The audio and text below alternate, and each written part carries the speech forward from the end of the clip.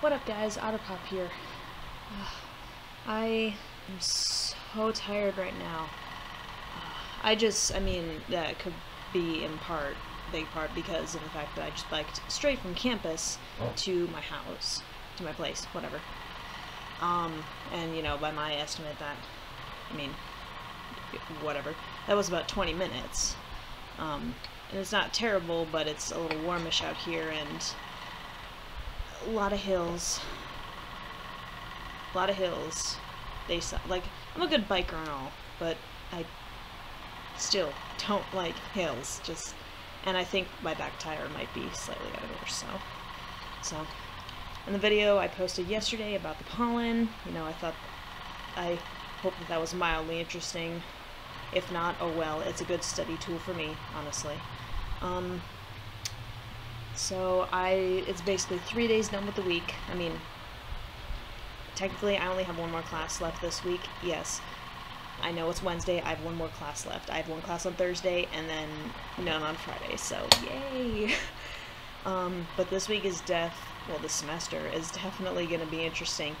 I have a human remains class on Mondays and Wednesdays, and turns out that we're going to be dealing with actual skeletal remains. Human skeletal remains, if that wasn't obvious by the title of the class. We actually took it out today. Like, we're in groups of 3, and each of us took out a different skeleton, and we're basically going to be with that group for the entire semester, and we're going to be examining different areas, different parts of the skeleton throughout the entirety of the semester. So we basically got to examine, like, put together a skeleton with our group, kind of get familiar with it at first. And we were primarily looking at the cranium today, and I gotta say, that was cool. I've never looked at or even held a human head in my entire life. I know that sounds weird, but just don't. Just don't, okay? And I just did both of those in one day, in one class, in like a span of an hour, less than, in the span of like a few minutes. I just did both of those things, so that was really cool. I'm trying to think. My crime scene investigation class is definitely going to be interesting. I got that every Monday and Tuesday, and then a long 3-hour lab on Wednesdays, which I just finished before I biked home. And we're basically going to be having a mock crime scene for the entire semester, and we're going to be basically processing it as, you know, groups of like 4. So that is going to be pretty cool. For my group, I was kind of by my suggestion, but the other group members kind of agreed with that because reasons. But I was designated the crime scene supervisor of the 4 of us. One of my group members in particular knows how detail-oriented I am, and she's like, "Yep, you're good for that." So there is that. And I'm also going to be the scribe, so I'm basically going to be writing down everything that we're going to be doing as we process this crime scene. I don't know why I used air quotes twice, but okay.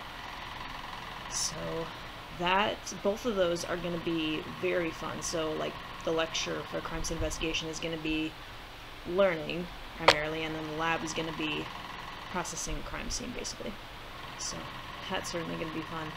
I also have my pollen analysis class. I mean, that's Tuesdays, Thursdays, but for my pollen analysis class, they're only like, no, legit, there are only 4 of us in that class. It's kind of crazy. I think some students aren't a fan of the professor, or at least his teaching ways or anything. I certainly don't mind them, and I kind of wanted to take pollen analysis, so I'm fine with it.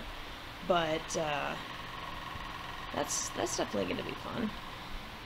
I'm being paired up because I think if what I understand is correct, we have like this project that we're supposed to be working on over the course of the semester, and I am paired with someone who has actually brought back a bunch of pollen and plant samples from Brazil. So that's definitely going to be interesting. My Bloodstains as evidence class, I didn't realize it was a 5-week online course by an instructor who likes to work his students to the bone with those classes. He really does. I took 2 of his online courses spring semester of last year, and for 5 weeks, I was basically a workaholic. Now, I am a bit of a workaholic now, but for me to call myself a hell of a workaholic for those 5 weeks last semester, that says something, just saying. So, okay. But we're going to be doing all kinds of blood experiments and all that, and I kind of, did a lot of thinking over, did some research and stuff. I think I'm going to end up using my own blood for that, because I might have a way to. Like, I'm not going to cut myself to get my blood or anything like that. I'm going to get it drawn, and I have a few places in mind where I can do that. I mean, sounds like some pharmacies might be able to do that. So, and then of course I donate plasma as well. So I should be able to ask them if they might be able to draw like a vial or 2 of my blood. It sounds fun. It even said it was like in the syllabus for the class, it said it was preferable for you to use whole human blood, but it wasn't necessary. There were plenty of, fake blood recipes, and I'm just like, are you kidding? It'd be interesting to use real blood. What are you talking about? And I've never done anything like this, so it kind of excites me. I have all kinds of books on bloodstain analysis and blood spatter. I don't know if I just said blood splatter or blood spatter. The politically correct term is blood spatter. Blood splatter is incorrect. So anyone out there, any of you, I mean you, if you're thinking blood splatter is correct, it's not. It's really not. Ask any CSI forensic investigator, maybe even some detectives out there. Yeah, it's blood spatter. That is the correct term. Oh, wow. It's a pretty long video. I'm not going to be doing any editing this time. I'm just going to put the music at the end and then friggin' upload it because, I don't want to deal with that, and I have other things to deal with.